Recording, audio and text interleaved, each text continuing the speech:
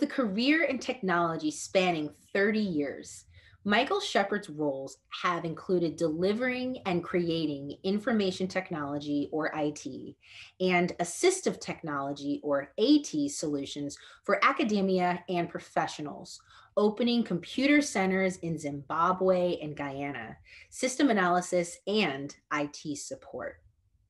Over the last 15 years of his teaching skills and wealth of tech experiences has seen his career move towards providing assistive technology training to university students with specific learning differences such as dyslexia and dyspraxia. His main objective is to provide the best AT solutions to his many students, giving them the tools to empower themselves. As the founder of SpellAid app, which is a dyslexia-friendly dictionary app, and the author of the book, Dragon Professional: A Step Further. And this book is about developing your own voice commands for software Dragon Professional. And Michael is also the founder of VoxAid, which is the Dragon Professional add-on. I am very excited to introduce my guest today, and I would love for us to take a look at the interview. Okay. Hello and welcome to Think Dyslexia Network. As you all know, I am Dr. Lauren, and I am very excited to introduce my guest today. Michael, thank you for coming to the show. You are the founder and creator of SpellAid. Thank you. Thank you for having me today. And yeah, that's right. The founder of SpellAid. So like I said, it's really nice to be here and join you on your platform, especially. Absolutely. So as you all know, for my audience, I love to outline the questions so we have an idea of where we're going. So the first one is really just about, can you tell us about what SpellAid is? I know it caters to folks with dyslexia, dyspraxia, color blindness, and English as a second language. So that is really interesting to touch on. Also, too, I know that you've been in the assistive technology world for quite some time. So I'm really interested to learn more about what that means. Okay. SpellAid, I'm really curious to know, is this being used in the educational institutions? And lastly, I know that you wrote a book about Dragon. So those of you who are not familiar with the Dragon software, I know Michael will do an excellent job explaining what that is. So let's delve into our first question. So SpellAid caters to people with dyslexia, dyspraxia, color blindness, and those who speak English as a second language. So can you tell us a little bit more about what inspired you to create SpellAid? Okay, so really, it starts a long time ago. You know, growing up, I had difficulty with spelling, and quite often I would ask my mom, you know, how do I spell certain words? And the first thing she'd always say is go and look it up in a dictionary. Right. I found that quite frustrating. Yes. If I can't spell the word, how can I find it, right? So, you know, then she would sit down with me and she would sort of say, you know, okay, what does it begin with? You know, what are the letters that you think are in it? So fast forward a number of years forward, working with students who have dyslexia, dyspraxia, often don't like to use dictionaries. Again, that same reason, you know, how can I use it if I can't spell, for example? So that led me to thinking, and I was looking around at various different dictionary apps by now that were available out there. And there's a vast array of dictionary apps out on the market. And what I was looking for was how can we allow students, especially as that's who I work with predominantly, to be able to find the words they're looking for, but in a variety of different ways. Most dictionaries only offer one field, just that search field. And basically, if you can't spell the word, you won't get the options, right? Yeah. So that led me to thinking, okay, so what about if there's maybe like 3 fields? Maybe I know what the word starts with. Maybe I know some of the letters that it contains, or the letters that the word ends with. So that set me on the path to how can I develop a dictionary app that really tries to cater for a wide, variety of learners. And I wanted to start off by, okay, I wanted a 3-field effect whereby a user could type in their the letters they believe it starts with and ends with, and the letters that they feel are in the middle. And I call that sort of like the bespoke way of searching.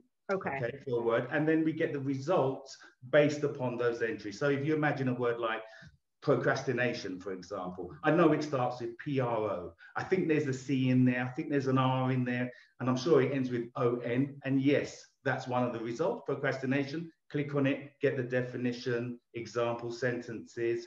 If there's an image as well, I'll try to put images in there. So that was that was one search method.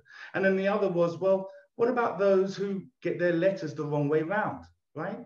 So I wanted a second bespoke method whereby, again, 3 fields, but the letters that you put into the middle doesn't matter which way around. So is it the C before the R in procrastination or the R before the C? Still, you're going to get the results.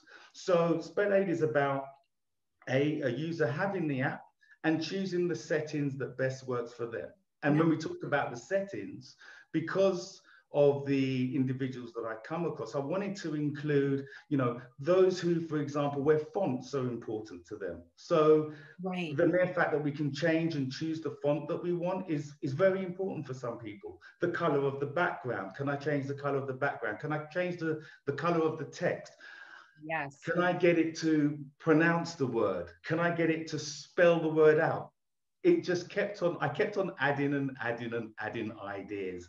And yes, eventually came up with SpellAid, which I think I'd like to say is the most dyslexia-friendly dictionary out there. I've tried to really cater for, you know, all possibilities. And I mentioned the 2 bespoke ways. It still has the conventional search method. If those who want to use 1 field, fine, use 1 field, but maybe you want that background color change, that specific font that's good for you to learn with. Or then I've added as well pronunciation. Obviously, you know, some people do like to just say the word and find the word. So, but obviously that doesn't always work for people where English is a second language.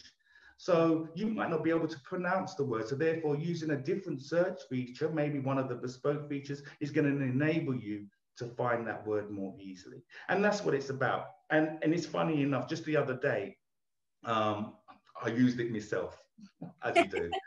Right? So I had a moment. I had a moment where I wanted to use the word enthusiast. And off the top of my head, I couldn't spell it. So I was on my computer, so I used the search engine. But all that kept on coming up was enthusiastic.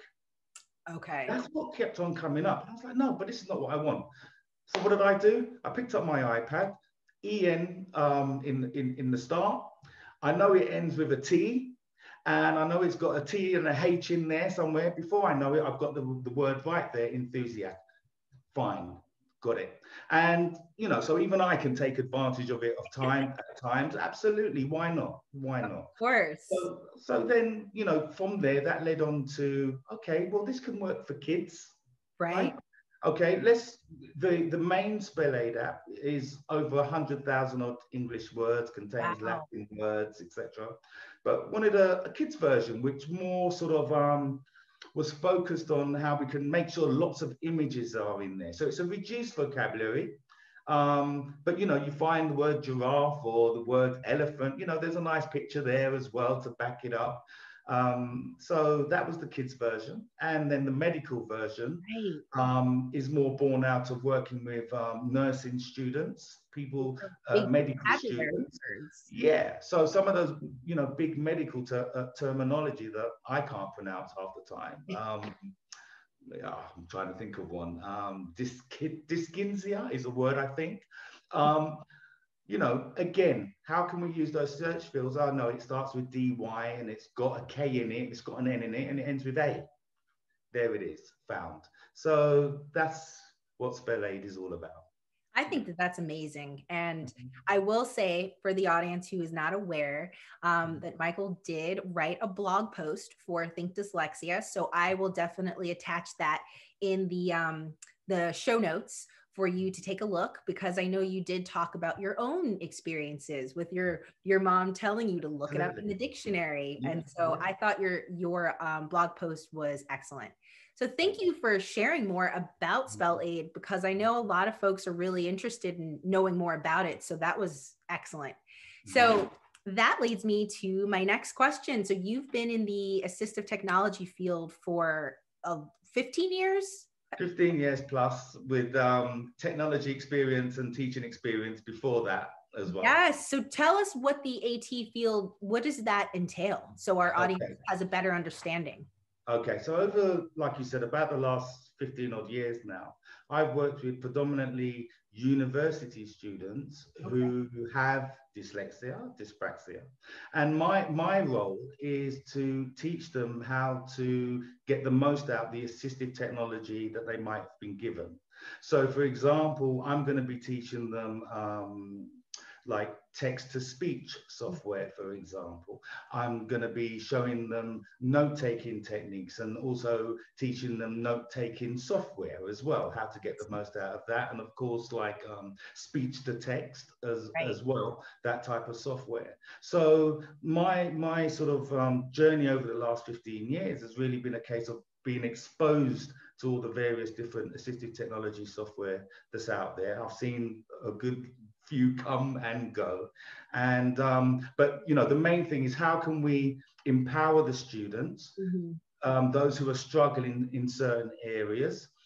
Maybe it's a case of they struggle to get the thoughts from their minds down to paper. Well, then maybe voice recognition software is going to be of benefit to you, whereby as soon as those thoughts come in, you can just dictate and get those thoughts down. So as well as those who don't want to or can't maybe read or concentrate for long periods of time, again, it's going to be that text-to-speech software that enables you to just, like, you know, listen to the information. And also that can be used as a way for some students to actually proof their work. You know, I'm sure we all do it. You know, we write something, we read over it 1,000 times and we don't spot the errors. But actually, when you listen back as well, that's another technique to actually check and proof your work. So it's just showing the students these tools that are available to them. I think, yeah, also including mind mapping type software as well, a great way to sort of map out your ideas and that sort of stuff. This is all the stuff that I've been teaching over the last X amount of years. Let's not say 15. Yes, no, that's amazing. I know I've used Inspiration and Kidspiration. So yes, so those were great mind maps for when I taught elementary school. We used Kidspiration, and it was great for those kids that had those ideas but couldn't really get them out. And so we would put pictures with them, and that was like their graphic organizer. So that's, I'm glad you brought that up. I mean, I know it's funny you should say that, because I know the guys from Inspiration very well. In fact, I did a webinar. I did a webinar showcasing their software just the other day, but how we can get Dragon Professional to work with Inspiration. So rather than sort of those who don't want to use the mouse so much and so forth, all that sort of making of the mind maps and the various functions within Inspiration can all be done by voice. That's a whole nother subject that I'd love to share with you another time. Oh yeah, we have to do a part 2. That is amazing. I love that. Yeah. Oh, great to hear that. That's lovely. Yes. So you mentioned you're at the university level, right? So those are the students. Yes. Yes. So is SpellAid used just primarily at the university level, or our school district? Because you're in London, correct? Absolutely. Yeah. Yeah. So is this used in the school districts in London, in the UK in general? Tell us more about where SpellAid is used. Okay. Yeah, so we get some, I would say predominantly like primary schools is the term that we use here. Okay. So, and that's really relating to the SpellAid Kids version. Yes. But obviously, the word I would use is institutions. Okay. So yes, it does get used by sort of, like I mentioned before, with the students, nurses, medical type students, that type of thing as well. So yeah, it's broad, but again, I think I would say that most are just coming from like anyone. So families or whatever, just someone wanting a different type of dictionary that they can actually tailor for their own use. You know, it's not you know, there's no harm in having a dictionary to hand, I would say. Definitely. So even like for kids, maybe it's like using it to help children explore words, that type of thing, you know, and yeah, just trying to make it fun, make learning fun as best as possible and as easy as possible at the end of the day. Yeah, I couldn't agree more. Mm-hmm. So my last question to you is about the book that you wrote, about the software, Dragon software. So tell us the title of your book and where we can get this book and what you wrote about. Okay, so the book is titled Dragon Professional, A Step Further. Okay. And it is about the software, as you said, Dragon Professional, which is one of the software that I actually teach. And to be honest with you, I have a real passion for the software. I love the software. I mean, it's predominantly used for voice recognition, dictating, as I mentioned, getting your ideas down. But what you can also do is you can actually program it and create your own voice commands. So over the years, I do quite a bit of that because I'm a bit busy trying to do 10 things at once. And I love the fact that I can create commands that when I say, you know, a bad example, hello, Mike, it goes off and opens a specific Word document and does X and does Y. But you need to know how to code it. Yeah. And what I found over the years is that there's not much resources online for that. So a couple of years ago, sitting around the family table, I said, I'm going to write a book. And really, it started from the notes that I've made for myself. And the book is available. It's published. It's available on, you know, usual Amazon, usual platforms, Barnes and Noble, and so on and so forth. And it's really been received really well because the only other book out there is really, I don't know if I can say the name, 4D, that for them, that line of books. I'm not sure if I'm allowed to say, but that's really for beginners. That's how to turn it on, how to get started. But what my book explores is how you can create your own commands to automate your own, you know, sort of procedures or tasks that you do. And yeah, it's great. It's fantastic to see. I get emails from your side, from America to as far as Australia, Dubai as well, where people have come back and commented on it. So yeah, it's been a great journey and something that I've really enjoyed doing. And of course, using the tools as you would, started off by doing it all in a mind map. Sure. Yeah, getting my ideas down, getting my chapters down, what I wanted to talk about, what I wanted to explain. And hopefully, like from the responses that I've seen, I think I've come across nicely. You know, even though it is about teaching people how to code, quote unquote, that can be quite off-putting. But I try to make it as, I don't know what the word is, friendly as possible. You know, you don't, to make your own commands in Dragon, you don't have to be a geek, as it were. Sure. Well, that's good to know. Thanks for absolutely not. And I wouldn't want to come across in that way, and I'd like to think I don't come across in that way, especially when I'm teaching my students. Absolutely. Yeah, I want teaching to be fun. I want you to enjoy it, and I've got to be enthusiastic about it as well, right? Sure. So hopefully that rubs off. Yeah. Thank you, Michael. I feel like this was such like a nice breath of fresh air to talk about technology, and it wasn't like just a dump. Sometimes I feel like when people talk about technology, that's not my strong suit at all, and I just kind of glaze over, you know. But you had it's very user friendly, you know. Really, I can feel your passion, and I know that the audience does as well. Great. So I just want to. It should be friendly. That's what it should be. You know, it shouldn't be off-putting, right? Exactly. In my opinion and your opinion, right? I absolutely agree. And, you know, that's kind of where our world is going these days. You know, everything is in the palm of your hand. Absolutely. Yeah. So, Michael, thank you so much for finding some time for this interview. I am so excited to have you here, and maybe let's do a part 2. Let's yeah, I'd love to share with you. I've got some you know, further projects coming up. Excellent. And obviously well, we're going to stay in touch now. Great. Absolutely. Well, thank you so much, and have a good rest of your evening. Oh yes, and you have a good rest of your day. Thank you so much. Take care.